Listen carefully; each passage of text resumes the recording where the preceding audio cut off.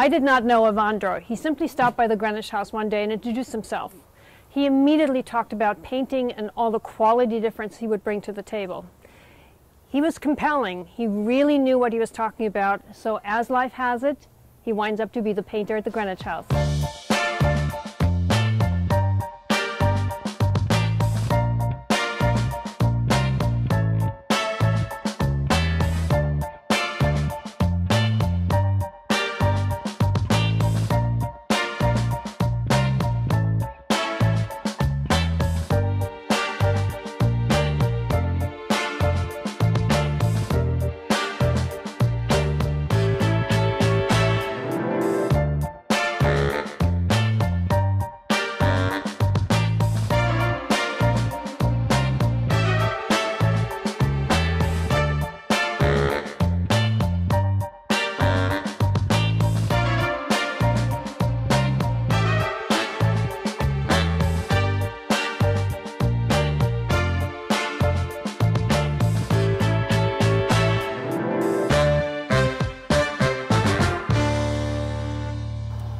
Let me introduce you to Evandro from Premium Painting. Welcome. Hi, Sabine. What makes a great paint job?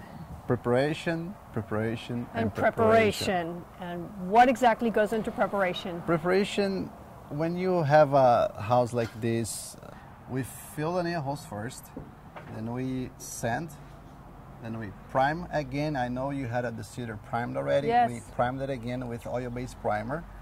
Then we sand it again, we caulk everything, then we come with the 2 finish coats.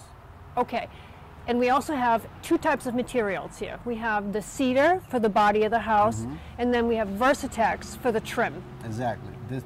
You gotta make sure if you use the right product for the cedar, which is oil-based primer, and you can go with the latex on top. And the Versatex, you gotta use a latex primer. Otherwise, you're going to have a problem later peeling off.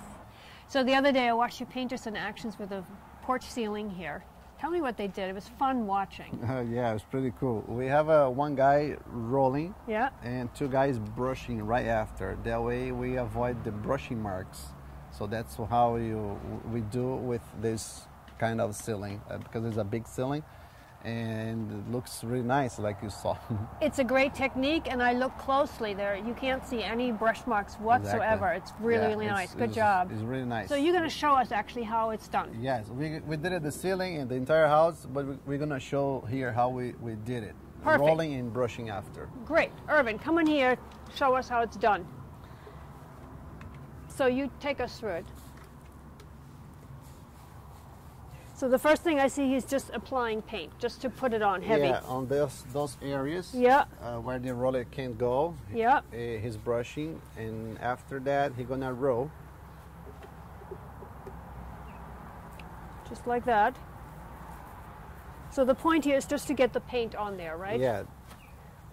Because now I see a lot of edges still, and now he's gonna go over with a brush, right? Brush, exactly. Then we do these 2 coats, 2 finish coats. Here we can do just 1 guy, but on the ceiling, big like that, so we need 1 guy rolling and 2 brushing. And it goes pretty fast, actually, doing this. Because the paint dries fast as well. Oh, so you have to really go. We have to go, we cannot waste time, otherwise you start drying because it's latex, then you start having those marks.